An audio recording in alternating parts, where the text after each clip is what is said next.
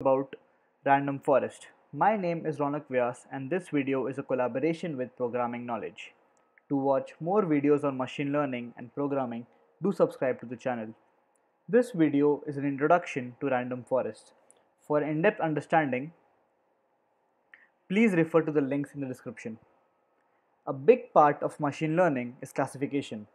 That is, we want to know what class an observation belongs to. The ability to precisely classify observations is extremely valuable for various business applications like predicting whether a particular user will buy a product or not, or whether a loan has to be given to a person or not. In this video, we'll talk about the random forest classifier. Random forest is a flexible, easy to use machine learning algorithm that produces, even without hyperparameter tuning, a great result most of the time. It is also one of the most used algorithms because of its simplicity and diversity. It can be used for both classification and regression. So, before learning about random forest, one must know how decision trees work. So, make sure that you know what are decision trees before watching this video. You can find a very good explanation of decision trees in the link in the description. So, let's start. What are random forests? Random forest is a supervised learning algorithm. The forest it builds is an ensemble or a group of decision trees, usually trained with the bagging method. We'll talk about bagging a little late in the video. The general idea of bagging method is that a combination of learning models increases the overall result. Now let's see what this means in simple layman terms. Random forests build multiple decision trees and merges them together to get a more accurate and stable prediction.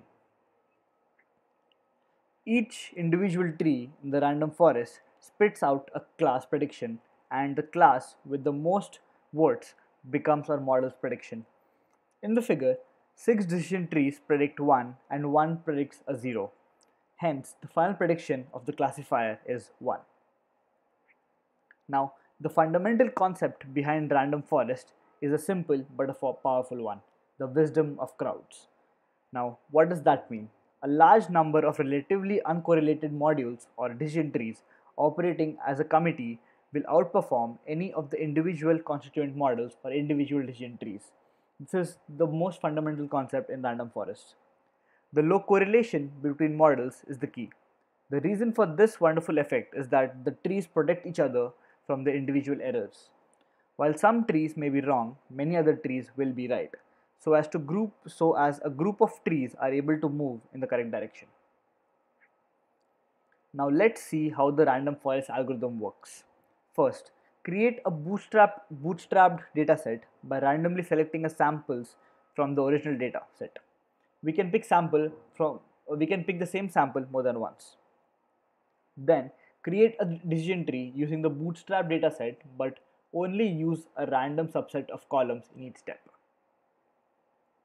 Now go back to step 1 and repeat. Make a new bootstrap dataset and build a tree considering a subset of variables at each step. This results in a wide variety of trees. Now, the variety is what makes random forests more effective than individual decision trees. Now, how do we measure or ensure that the trees diversify each other? Bagging helps us here. Bootstrapping the data and using the aggregate to make a decision is known as bagging.